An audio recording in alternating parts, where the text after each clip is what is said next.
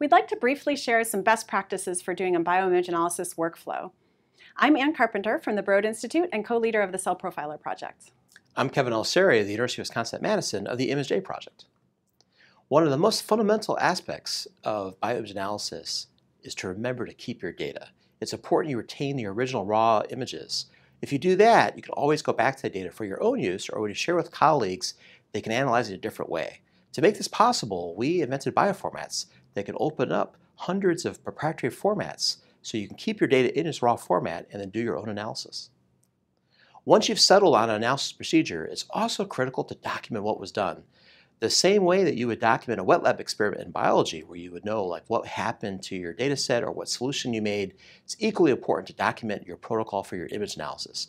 This is done for your papers, so you have methods so you can write what was done, but also for sharing with colleagues. It's very important to take notes on what you do and what tool you use.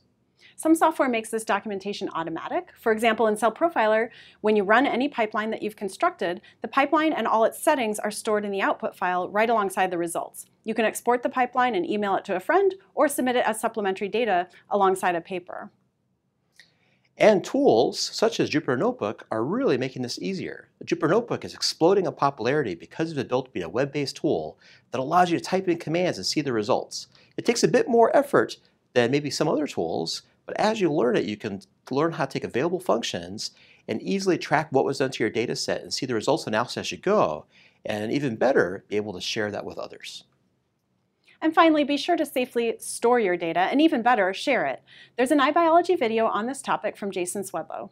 There are many choices, from using Omero that Jason discusses, to public repositories such as the Image Data Repository and the Cell Image Library. We hope you've learned the basics in this video series and are eager to explore the ways you can quantify biology through microscopy. Check out our supplementary videos and the related topics in the iBiology series to learn more.